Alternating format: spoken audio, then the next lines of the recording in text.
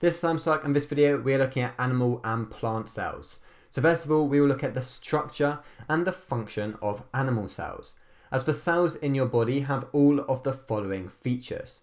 So firstly, we have the nucleus, and this controls all of the activities of the cell whilst storing the genes on the chromosomes.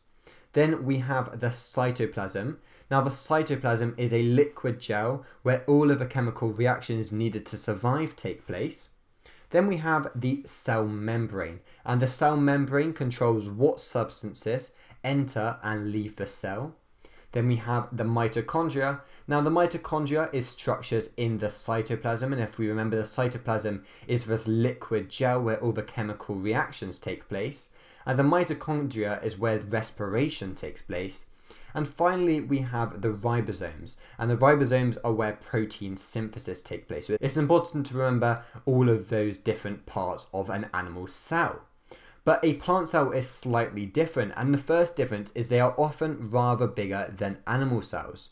So an animal cell is normally between 0.00001 meter to about 0.00003 meters, which is 1 times 10 to the minus 5 to 3 times 10 to the minus 5, whereas a plant cell can range between 1 times 10 to the minus 5 to 1 times 10 to the minus 4. So normally they are slightly bigger than animal cells. They also are different organisms because they can make their own food for photosynthesis. So plants contain all of the same features of an animal cell, but they also contain a few other features. So the main one is cell wall, and a cell wall is made of cellulose, and this strengthens the cell and gives it support.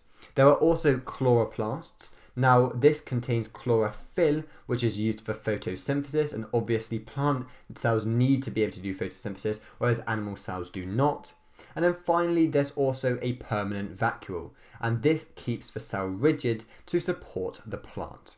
So thank you for watching this video, and see you soon. Bye.